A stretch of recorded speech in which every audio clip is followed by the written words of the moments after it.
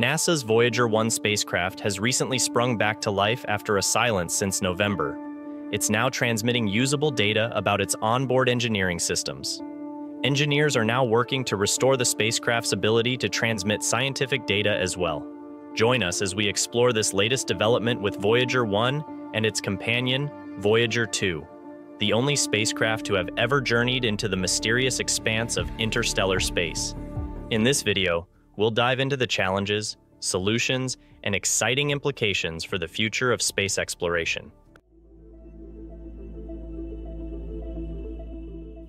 The story began with a setback that could have spelled the end of an era for Voyager 1. This spacecraft, a silent wanderer of the cosmos since 1977, experienced a critical failure in its flight data system, FDS. The FDS, responsible for collecting, packaging, and transmitting data to Earth, was compromised when one of its memory chips failed. This tiny piece of technology, crucial for the mission's success, suddenly rendered Voyager 1's communications nearly unintelligible. The diagnosis was as challenging as the repair strategy. Engineers at JPL spent countless hours poring over the data, finally isolating the issue to the damaged chip. However, replacing this chip wasn't as simple as swapping out a part on a car. After all, Voyager 1 is currently over 15 billion miles away from Earth. So the approach was to reroute and redistribute instead of repairing. The team devised a method to bypass the damaged chip altogether. By reprogramming the spacecraft's operational software, they redistributed the tasks of the faulty chip across other parts of the FDS. On April 18th, the critical commands were sent. Each command took over a day to reach Voyager 1 and another day for the response to travel back to Earth. But finally, the data started coming in.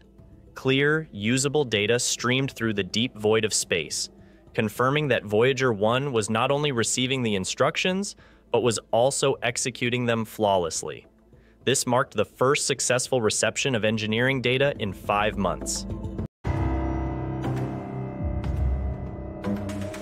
With Voyager 1's engineering data flow restored, NASA's focus now shifts to the next series of challenges, ensuring the long-term stability of this data stream and working to restore the transmission of scientific data. The immediate goal is to extend the success of the engineering data fix to the scientific data systems by refining the FDS software, particularly the algorithms responsible for processing scientific data.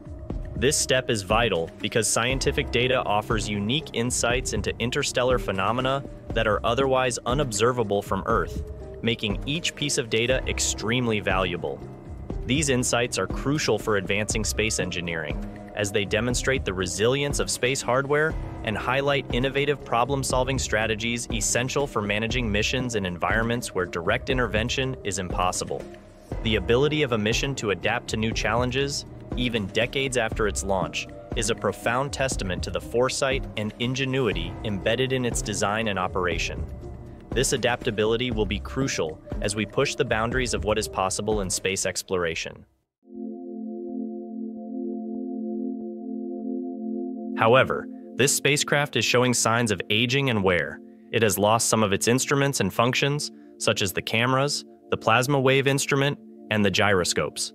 It is also running low on power, as its radioisotope thermoelectric generators, which convert heat from radioactive decay into electricity, are gradually losing efficiency. The question is, how important and valuable is the scientific data that the probe sends back to Earth? The probe is currently in a unique and unexplored region of space, the interstellar space, where it can study the properties and phenomena of the interstellar medium, such as the cosmic rays, the magnetic fields, and the plasma waves. The probe can also measure the pressure and temperature of interstellar space and compare them with the pressure and temperature of the solar wind, the stream of charged particles from the sun. The probe can also detect the presence and influence of other stars and galaxies, and possibly other forms of life. The probe can also test some of the fundamental laws and theories of physics, such as general relativity and quantum mechanics, and see if they hold true in interstellar space. The probe can also provide new insights and perspectives on our place and role in the universe, as well as our connection and relation to other worlds and beings. However, the scientific data is also limited and challenging. The probe can only send a small amount of data, about 160 bits per second, which is equivalent to a few words of text. The probe can also only send data once every 6 months, when it is aligned with Earth. It can also only send data that is relevant and meaningful, as it has to prioritize and select the most important and interesting data. It can also only send data that is accurate and reliable, as it has to avoid and correct any errors and distortions. It can also only send data that is interpretable and understandable, as it has to translate and explain the data in terms that humans can comprehend and appreciate. So, what are the future plans and prospects for the Voyager mission and interstellar exploration? The probe is expected to operate until 2036, when it will run out of power and enter a hibernation mode. The probe will still continue to travel through space, but it will not be able to send any data or receive any commands. It will become a silent and lonely traveler, a relic, and a witness of human civilization. Thank you for joining us. We invite you to continue reflecting on the implications of these discoveries and what they tell us about our place in the cosmos. Stay informed and engaged, as each piece of data enriches our collective understanding of the universe. Until our next session, continue to ponder the mysteries beyond our world.